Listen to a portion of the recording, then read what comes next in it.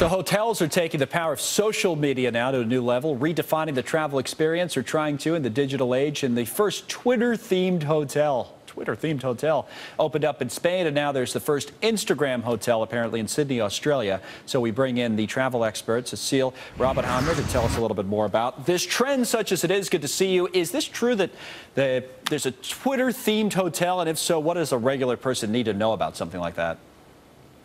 Hi, thank you so much for having me. Yes, we definitely have, there was the first Twitter-themed hotel that started in Mallorca, and now we have our first Instagram hotel that recently opened in Sydney. It's called the 1888 Hotel, and their first claim is that they are apparently the world's first Instagram hotel. So basically what that means is that it is a hotel that's really focused on the fact that their consumers use Instagram.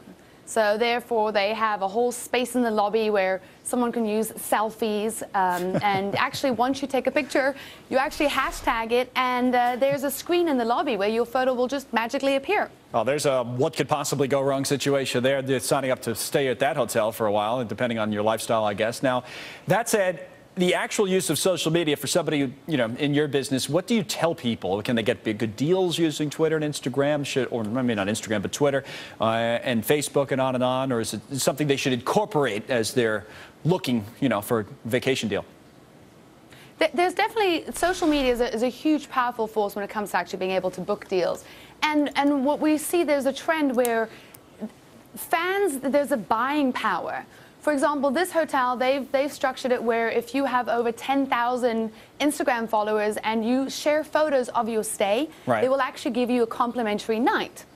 So we see that there's a buying power. There's a sense of a social currency that's now being created, and it's no longer just about grabbing your 10 favorite friends and having them share photos, but that there's a viral effect. Well, I think it's always been the case, to be serious about these businesses, is how would they evolve and would they get into these types of things so that, as you say, it's not just, telling people what you had for lunch or taking pictures of your friends, that there's a sustainable business for whether it's Instagram, Twitter, on and on. Before we let you go, you have any good last-minute deals? Maybe, I don't know if it's Christmas, but definitely for New Year's, people looking to get away? Or?